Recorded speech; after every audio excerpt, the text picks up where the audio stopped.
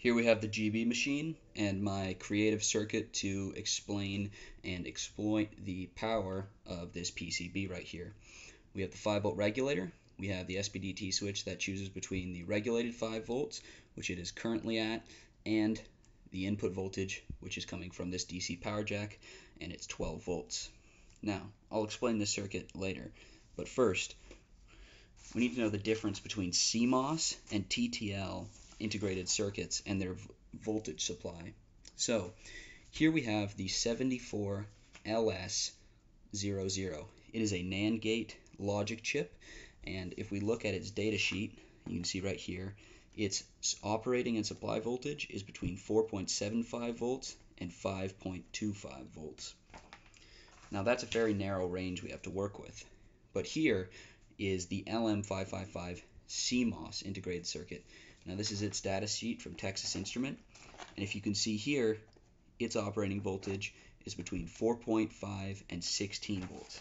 Now that's a nice wide range we can work with. Back to the circuit. Now this motor, this 555 timer, and this decade counter are all CMOS chips, and they all operate in the voltage range of 3 volts minimum or 18 volts maximum. That's the 555. And this motor is going to take up a great deal of voltage because it's turning a physical mechanism. So we'd use our Graydon-Benson machine. We'd go normal voltage input, 12 volts. We want the full voltage. Then we'd turn on the motor. See the decade counter counting. And we see the motor turning. And we can use the potentiometer here to adjust the frequency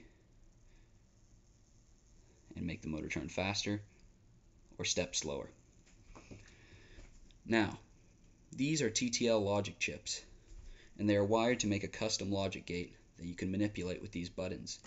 Since they're TTL and they can only operate within 0.25 volts of 5 volts, we're going to want to go and regulate the voltage so that these chips don't fry. Now, we'll turn on the power rail on this side so that these ICs have power, and we can see that if we put a 1 into one OR gate, it lights up, the other one doesn't, 0, 0. And if we put a 1 into both, or put 2 1s into both OR gates, they both light up, and the NAND gate here, the data sheet I was showing you, goes to 0 because we have 2 highs on the A and B input. This has been a display of the Graydon-Benson GB machine.